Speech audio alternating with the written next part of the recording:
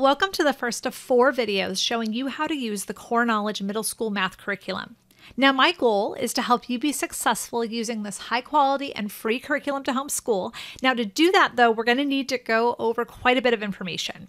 So I'm going to break that up into 4 videos, so hopefully nothing feels too overwhelming. Okay, so in this video, I'm going to be showing you how the curriculum works, and I'll go over various aspects of the curriculum so you can decide if this is a good fit for your family. Then in the second video, I'll show you the different resources you'll be downloading for free from Core Knowledge, including the teacher's guide, the student book, and several other key resources you'll be using.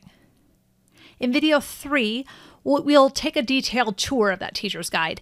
Now, this curriculum was designed to be used in a classroom. So in that third video, I'm also going to show you different sections so you'll understand which sections are important to review as a homeschooler and which can be skipped. Okay, and finally, in that last video, I'll walk you through an example lesson. Almost all the lessons in this curriculum have the similar flow to them, so we'll do a deep dive and get you familiar with how a lesson works so you can be in the best position to use this curriculum on a daily basis.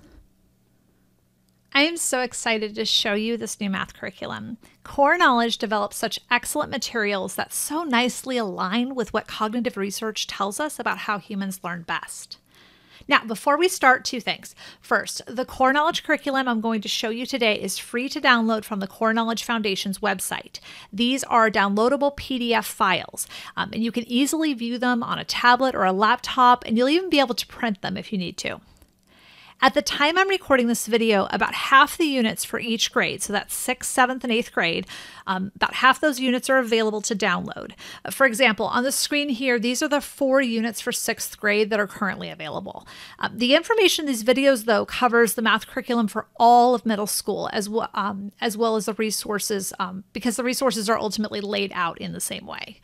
Okay, so next, be sure to visit my website. It's homeschoolworkplans.com. I have grade-specific organization guides and a unit-specific checklist for this math curriculum as well. I also have those same resources for Core Knowledge Language Arts, Science, and the History and Geography curriculums. I have daily schedules on there. I have supply checklists available for homeschoolers, and all of those materials on my site are available for free because my goal is to take the guesswork and expense out of providing your students with a high quality education at home. Okay, so let's dive in and get started.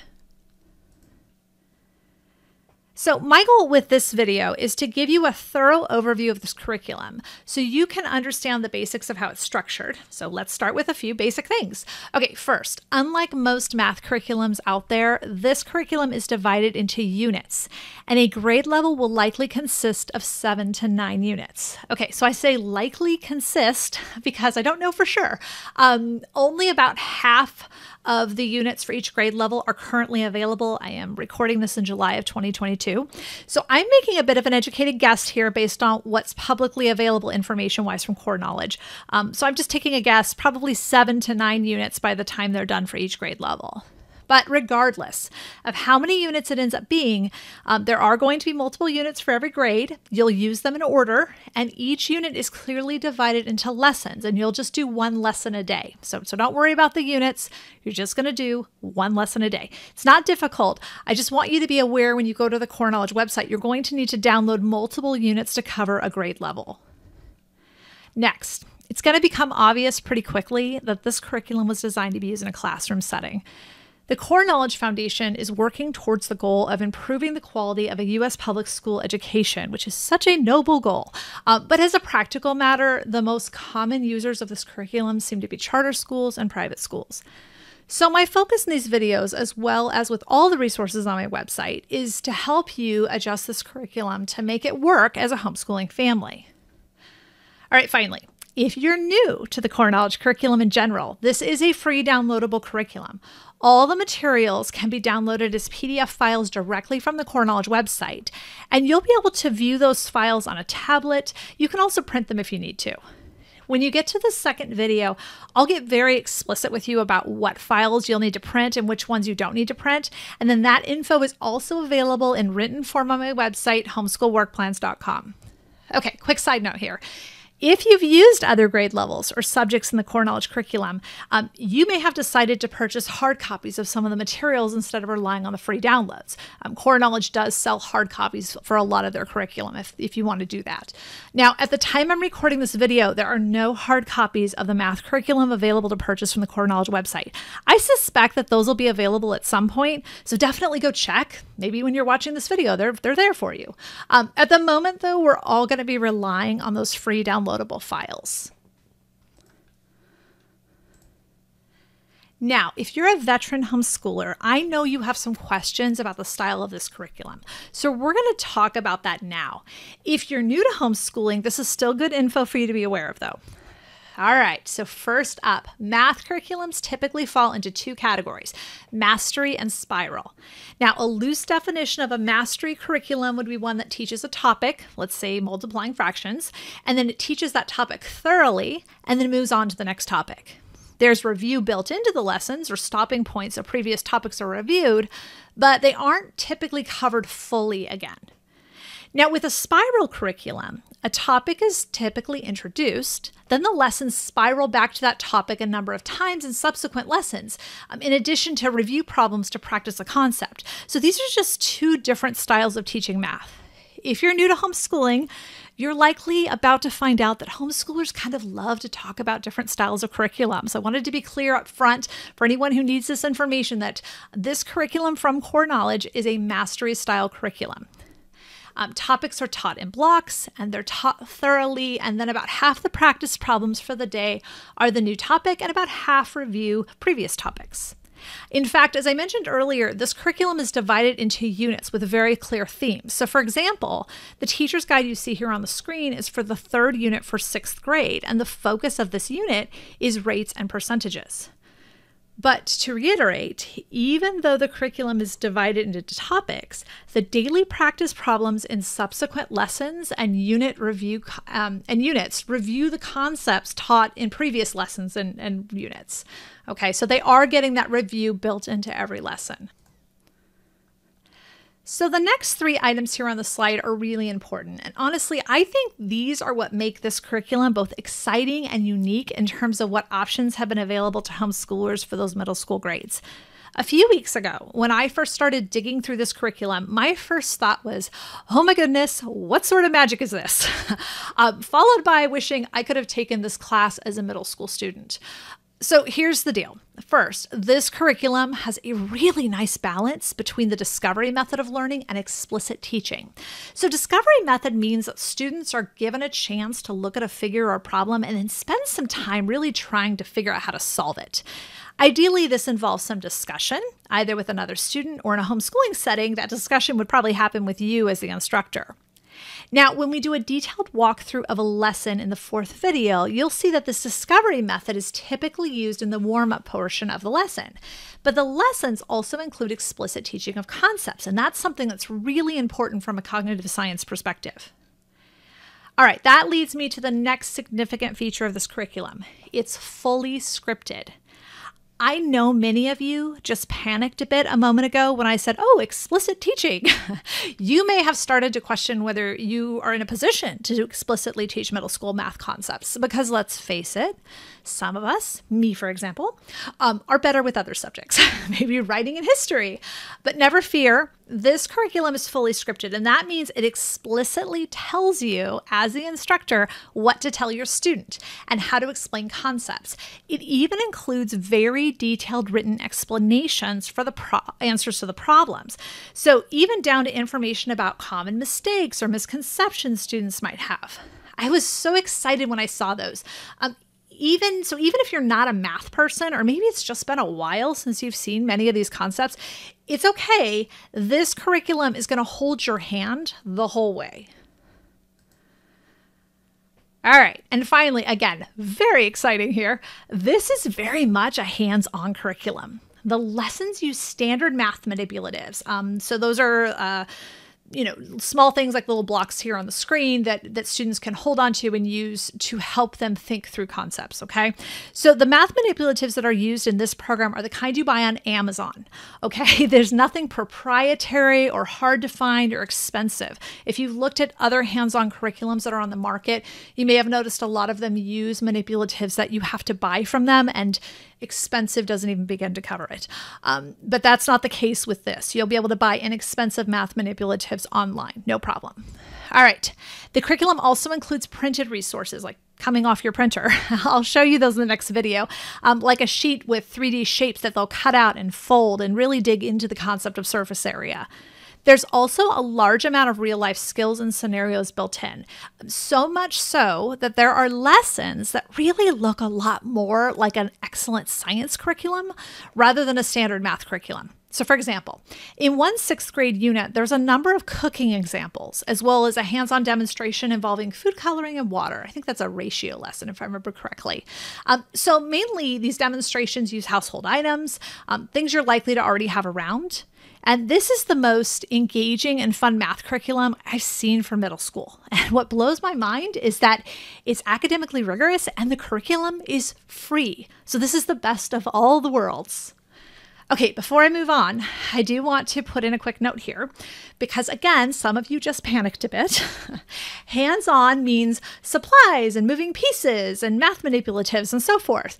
So yes, this program is going to require more organization than most math options out there, but arguably it's probably worth it. I do want to assure you, I'm going to make this as easy as I can for you. I've already dug through all the units. I've made you a detailed list of supplies you'll need, broken out by unit, even by lesson, so you'll be ready to go each school day. And all of those the resources, that document is just on my website. It's free to download. All right, so what does this look like from a practical perspective? All right, first, it's important to understand that this math curriculum must be actively taught to the students. All of the teaching, all the instructions basically are located in the teacher's guide. There's not information explaining concepts or detailed instructions on the student worksheet. All that's in the teacher's guide. So on the left here is a page from the teacher's guide. On the right is a page from the student book. Okay, so two things jump out here. First, this isn't a math curriculum you're going to be able to just sit down and hand your student, right? You'll just won't be able to hand it to your student. You're going to have to sit down and teach the lesson each day. So I'm going to more on that in a second, okay? I do want to point out a big benefit though here before we move on. Look at all that white space on that student worksheet on the right. One problem I'm seeing come up a lot right now in homeschooling groups online is more and more parents and students are getting frustrated and overwhelmed because of the amount of information on worksheets. This just seems to be a growing problem for some reason. And at the middle school level, there just aren't very many curriculum options that keep the number of problems on a sheet limited. So I was just really excited to see this. It's just always lovely to see good design in action. All right, so let's talk more in detail about the time commitment because this is really important, isn't it? As homeschooling parents, we have to be very thoughtful about how we're spending our time. Most of us have jobs or the other commitments in our lives besides sitting down and teaching our kids every day. Okay, so you'll see here that typically you'll want to spend a few minutes reviewing the lesson, scanning through the info, and then 20 to 25 minutes directly teaching your students the concepts. When we do a detailed walkthrough of a lesson in the 4th video, you'll see that the lessons are broken up into 4 sections, and you'll be working with your student to understand the concepts and work through practice problems. After that, your student's going to spend 15 to 25 minutes working independently on the practice problems for the day. And then finally, and very importantly, don't skip this, you'll need a few minutes to review their work, checking their answers so they can correct the problems, and providing them any explanations as needed. Okay, as a reminder, I mentioned this a few minutes ago, the scripted nature of this curriculum extends down to detailed explanations and common misconceptions for answers to the practice problems. So even if you're relearning these concepts yourself, the teacher's guide is going to hold your hand so you can help your student understand where they made that error and how to resolve it. Okay, before we move on, I want to make a quick note about these times I have up here. These times are where you'll land. Okay, when you first start any curriculum, it takes a while to learn how to use it. That is okay. That makes you and your student normal, okay? So it might take you longer those first few days or weeks, but these are the time slots that I would generally plan on long term, once you've kind of gotten the rhythm of things and you and your student are working well together. All right. Now, as high quality as this curriculum is, the fact that it's free, which is great, it's still not going to be a fit for every student or every family. So let's talk through a few factors here. I want you to be able to make the best decision for your family.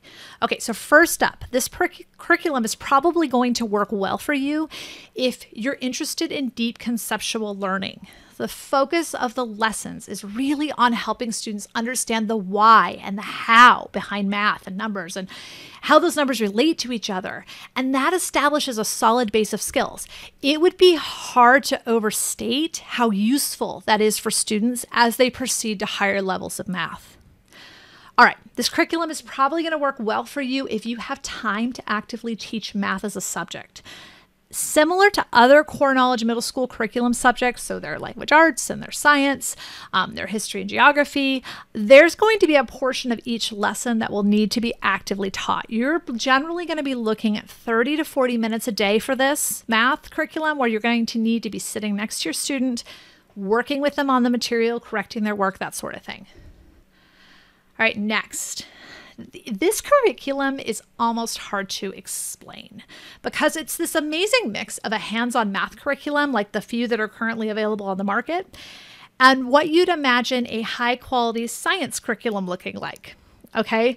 But that does mean that there's a lot of moving pieces. You know, there's math manipulatives you'll need to have on hand, and some lessons will call for other household-type items for demonstration. And so it does take more organization than most math curriculums. You'll need to gather the math manipulatives before the start of the school year.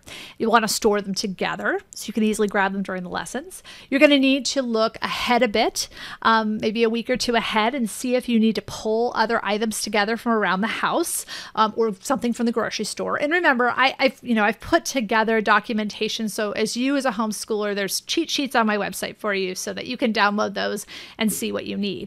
But you'll work with this curriculum better if you tend to be more organized, just honestly. So you can still use it. I mean, like me, if you lack intrinsic organization skills, you can absolutely use this curriculum. Just know that you and I are going to have to put more effort into this one to achieve the organization you'll need to use this successfully. Okay, next up. You're probably this curriculum is probably going to work well for you if you love math. You're probably going to love this curriculum. The concepts are taught so deeply and with clear ties to how math relates to our world. It really is beautiful. Okay, but what if math isn't your thing? So the good news is that this curriculum is also a good fit for homeschoolers who need a detailed script and support info to successfully teach math. This is by far the best option I've seen in terms of holding your hand and walking you through presenting each lesson. All right, so let's flip the script a bit here and talk about who this curriculum might not be the best fit for. Not all curriculum is the best fit for every family. That's okay. All right, first, if your student needs remediation, so that is they don't have a solid grasp of elementary school math concepts. They still need to learn some of those or really in-depth review of some of those. If your student's in that situation, this is probably not the best place to start them.